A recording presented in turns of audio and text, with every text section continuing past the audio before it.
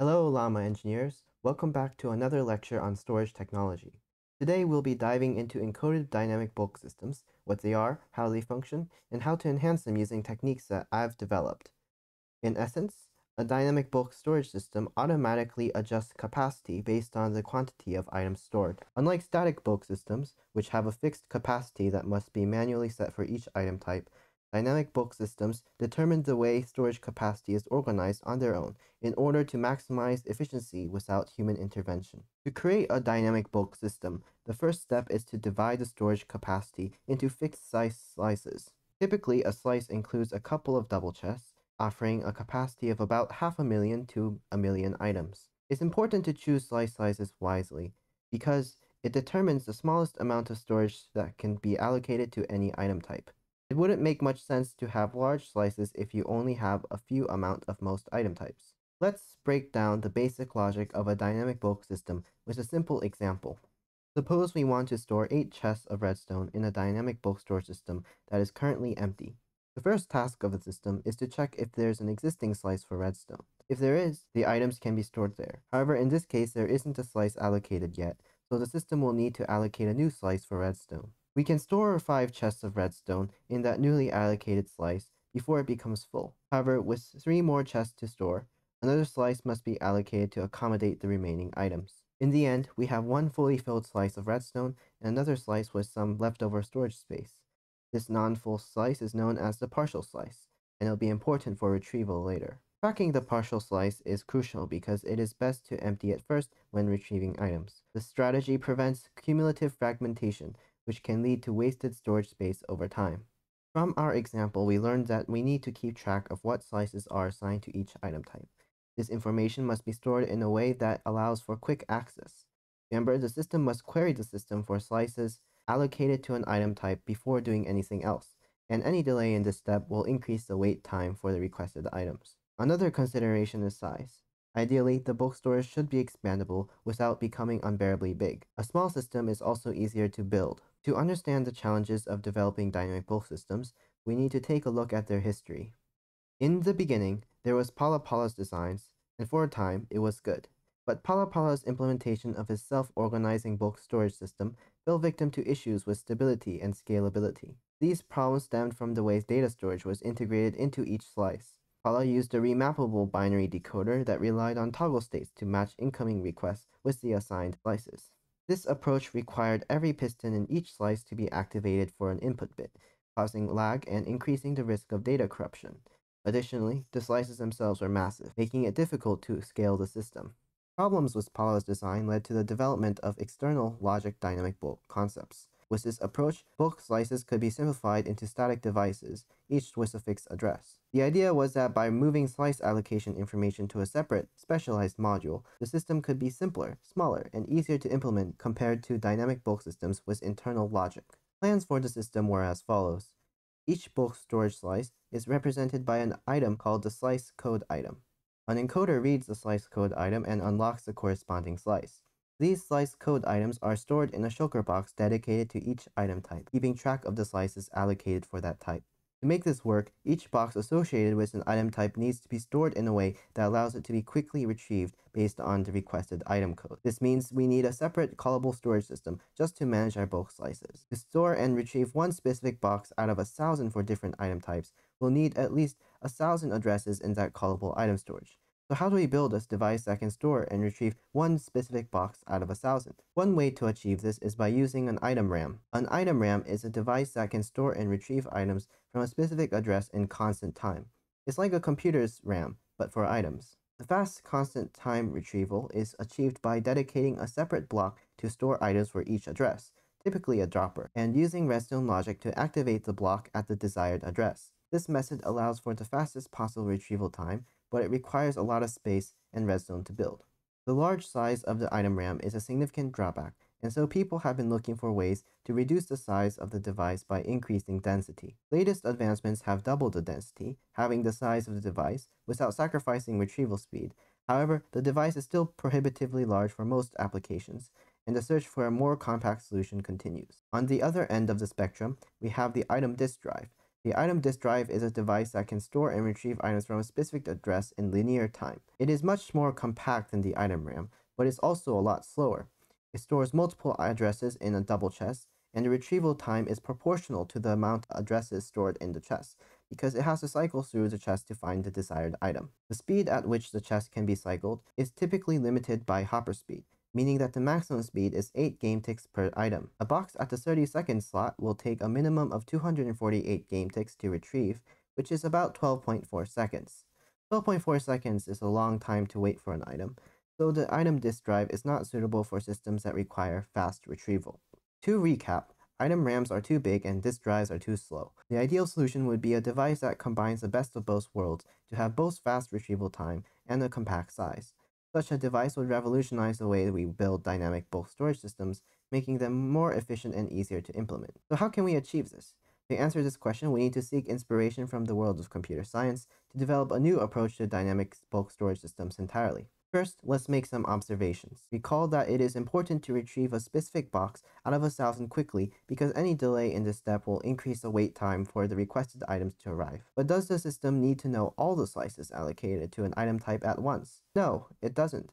The system only needs to know the partial slice first, as it is the slice that will be emptied or filled first. Filling and emptying slices take a while anyway, so the system can take its time to find the other slices associated to the item type.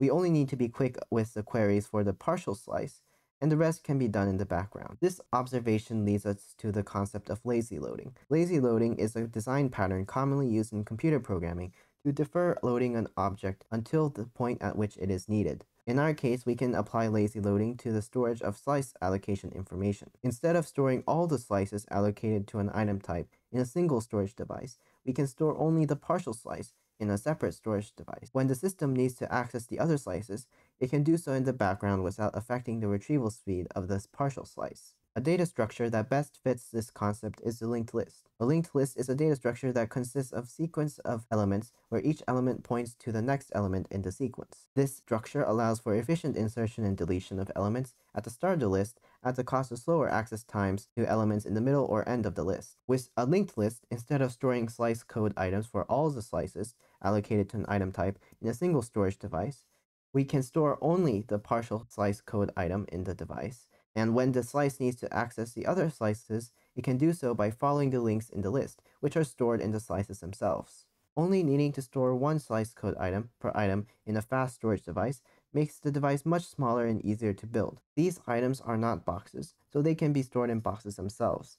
This means we can have multiple addresses in a single box, which is a much more compact solution. The boxes can then be stored in an item RAM or an item disk drive depending on the retrieval speed required. But wait, we still need to cycle through items in the box to find the desired item, which is slow if we remember from our disk drive. How can we speed up the retrieval process? The answer lies in using hopper carts. Hopper carts have an 8 times faster transfer rate than hoppers, which means that the maximum speed of cycling can be increased to 1 game tick per item. At this speed, the 20th slot will only take 20 game ticks to retrieve, which is about 1 second. That we need to cycle through boxes and not chests is another significant advantage. Unlike chests, a box can be easily transported using instant dropper lines to the hopper cart. Thus, one cart cycler can be built for multiple boxes, making the system even more compact and efficient. The result of combining a hopper cart cycler with a small item RAM is a device that is both a compact size and fast retrieval times for all addresses. This non-box item RAM can retrieve one specific item out of 1,000 in merely 55 game ticks, which is about 2.75 seconds, all while being comparable in size to an item disk drive. So what does a linked list dynamic bulk system look like in practice? Here's the logic it follows to store items. First, the system obtains a slice code item at a slot corresponding to the item code using the 1000 non-box item RAM. Then it inserts boxes into the corresponding slice. If the slice is full, the system pulls a new slice code item from storage to allocate a new empty slice. The now full slice code item is then put into the newly allocated slice, and the rest of the boxes are put into the newly allocated slice. This process is repeated as needed. Finally, the remaining slice code item is stored into the 1000 non-box item RAM, the slot corresponding to the item code, to finish insertion. The logic to retrieve items is similarly simple. First, System obtains a slice code item at the slot corresponding to the item code using the 1000 non-box item RAM. Then it retrieves items from the corresponding slice, testing if they are boxes along the way. If an item is not a box, it is held on for later, as it is the slice code item for the next slice. If the slice is empty and the slice code item for the next slice is found, the system switches to the next slice and puts the now empty slice code item back into storage. This process is repeated as needed. The slice code item for the next slice is put back into the slice if found, and the remaining slice code item is stored into the 1000 non-box item RAM at the slot corresponding to the item code to finish retrieval. In conclusion, the linked list dynamic bulk storage system is a revolutionary approach to bulk storage that combines the best of both worlds, fast retrieval times and a compact size. By using lazy loading and linked lists, we can build a system that is efficient, easy to implement, and scalable, all at the same time. All that is left now is to build it. I have posted the schematic of the 1000 address non-box item RAM in the description to help you get started. I unfortunately have no time to implement this myself, but I hope that you will take on the challenge and be the first to build a practical dynamic bulk storage system. So, good luck and happy engineering. Hello everyone. In front of me I've got my 1000 non-box item RAM. I'm going to show you how to use it. But first, keep in mind that this uses some hopper carts, which you need to fill up at the bottom dropper and at the top dispenser in order to use. Other inventories that you need to keep in mindful of are that you need to fill the item RAM spots, the downwards facing droppers, with boxes containing 20 unstackable items. So there are 50 boxes like that inside the 50 item RAM. And so you need to set up 50 different boxes, but you can start them all off with unstackable items. The next thing you need to keep in mind is that each of these lecterns contain a book with 15 pages, and of these pages, only 1 through 10 are valid. So how do we use this? Well, first, we select the item code that we want. I'll just select 111 for now. And then we click on the execute button. That will quickly run everything, and then it will extract the item from that slot. The problem is right now we have none of the boxes filled with items except for the unstackable dummy items. So all it did was extract the dummy item and put in the dummy item storage. So let's put an item into the system. Well, first things first, we have to make sure that this system is ready to swap. And to check that, you just check these repeaters. If these repeaters are not flashing, then you're all good. Okay, so let's put in one item, right? That was it. Now it sent the item into the system, and you will find that if you check the first slot, that our item is indeed inside the first slot of the first box inside of the item RAM. We can retrieve that item again by, of course, clicking the execute button. Like so. So now we got that item back, and we can do stuff with it, but yeah. Now let's try a different code. Try something a little bit more exotic. Try 6. This should address the last slot in the box. But when we click on the execute button, you'll see that this time it takes a little bit longer to process items here. The hopper carts are emptied at double hopper speed, so it's still quite fast, but resetting still takes a while. So let's put our item in again.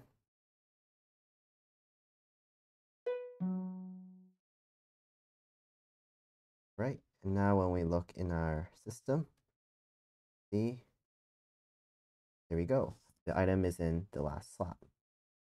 We can change the slot and put a different item in it.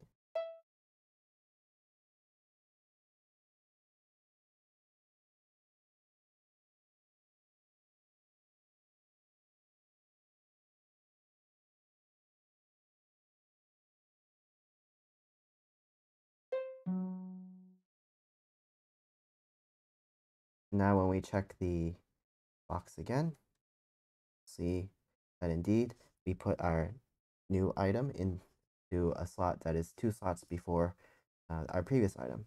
That makes sense because we decremented the code by 2 numbers. We can access this item again very easily by just clicking button. Let's go back to the last slot. And this time I want to demonstrate how fast this is.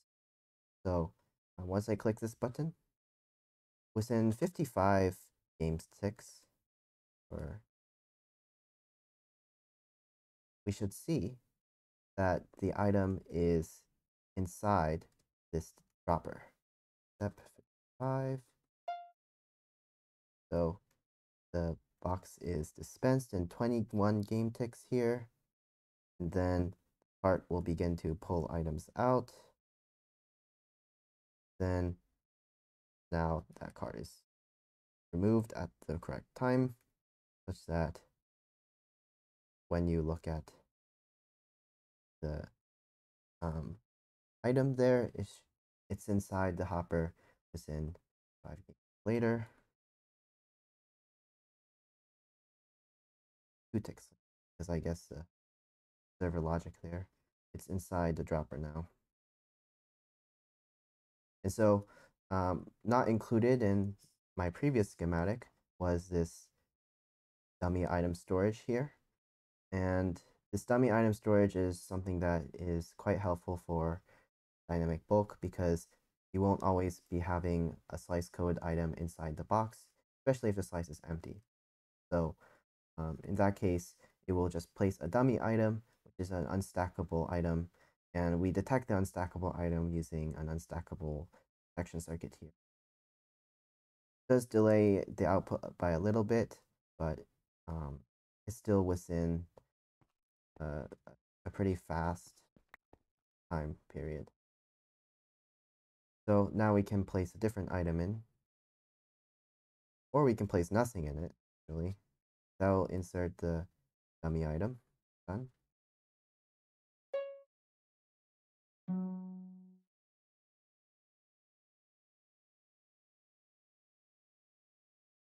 Right. We check back. See, indeed, that it got replaced with a dummy item because we didn't put any item into the input. Now that's all I have for you today. Thank you for watching. Goodbye.